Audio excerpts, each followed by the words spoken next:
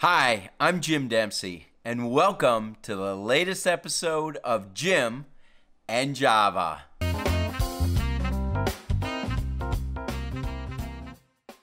Hi everyone, I'm Jim Dempsey, 36-year veteran of fundraising and development, and I'm excited for this broadcast of Jim and Java where you submit your questions and I answer those questions. So let's dive right into our latest episode.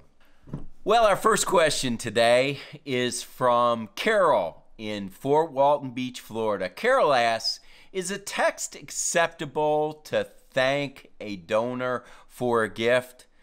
Well, Carol, the answer certainly is yes. A text is acceptable, but I guess the real question is why a text versus other things? In my mind, the answer should be yes and.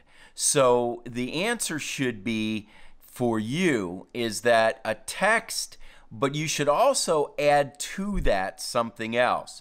That could include a phone call. That could include a visit to that person. That could include a meeting with that person. So there's a number of things that you could do.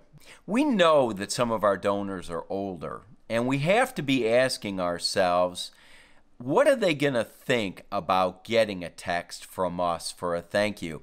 I've actually had a few of my donors say after one or two back and forth with a text, can you just call me? I'd love to talk more. The one mistake that we make is that sometimes we forget that after a couple back and forth texts, the people may wonder, why aren't we just calling? Why aren't we just trying to get together with them? We don't want people to think that we are using the text as a replacement for our time with them. So the answer to your question, Carol, is a text acceptable? The answer is yes, but it should be a supplement to something else you're doing. Should definitely not be a replacement for something else, some other thank you. So I hope that helps and hope that we're able to respond to your question. Okay, our next question comes from Maureen in Orlando, Florida.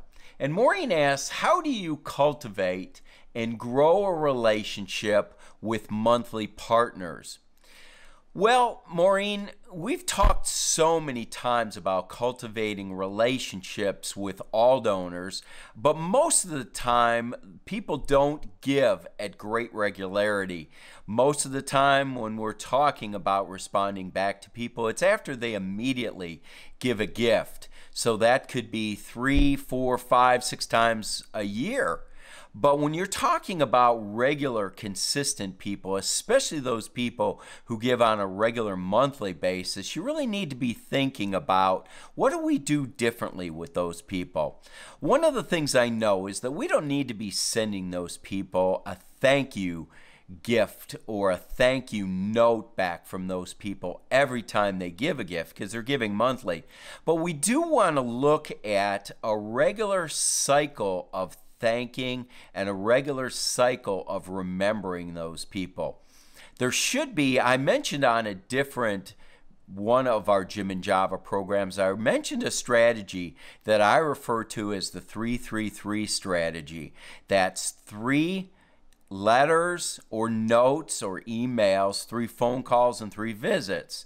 I would employ that strategy with our monthly partners, that whether they are needing some added touch points or not, I would put a cycle in where you're communicating with those people on a regular basis. I would say that you should be at least quarterly sending a thank you note to those individuals, just thanking them for being partners with you. And I would also look at what are ways that you can appreciate them as partners. One of the things that I have found over the years is too many organizations that take for granted the monthly partners. They especially appreciate those people who write the $1,000 checks, but then seem to take for granted the $100 a month person. Those individuals, especially if they're on a automatic deposit, a bank withdrawal, EFT, those gifts are coming, and those people aren't writing checks on a monthly basis. They're coming right out of their bank or right out of their credit card. And they can forget about us very easily because they're not writing those checks on a regular basis. And we can forget about them because they're so regular. And we think, well, they're going to be giving no matter what, so I don't need to cultivate that relationship. And realize those individuals could turn those automatic options off at any time and stop giving on a regular basis. And frankly, we found over the years that those people who give on a regular basis are probably some of the best and most consistent partners that we have. So I would really look at a regular cycle of communication with those people. Certainly include them on a quarterly basis with a newsletter. If you do an organizational newsletter, certainly do on a separate month, do a thank you.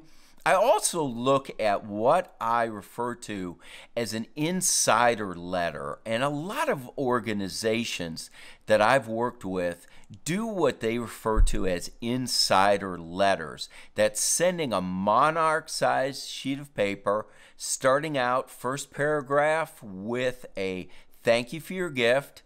Second paragraph is here's a life that's been changed as a result of your giving. And third, here's some things that we're hoping to do in the future. And this is not an appeal. You're not putting in there, we want you to give, but just let them know these are the things that we've got up ahead that we're trying to do within our organization. And I've found that to be extremely valuable and extremely helpful. Refer to that as an insider letter. And you can send the first one that says we're going to enroll you and we're putting you on our regular insider mailing that's just sent to those people who are insiders that we trust and care about a lot. So Maureen, I hope that helped you, and appreciate you submitting the question. Well, ladies and gentlemen, we've reached the end of this broadcast. And as always, please continue to submit your questions. Remember on Twitter at DevFstrats and use the hashtag Jim and Java. And of course, you can always email me at developmenteffectivenessm@gmail.com. And as always, I want to be there to help you increase your income and reach the goal of being fully funded. Thank you.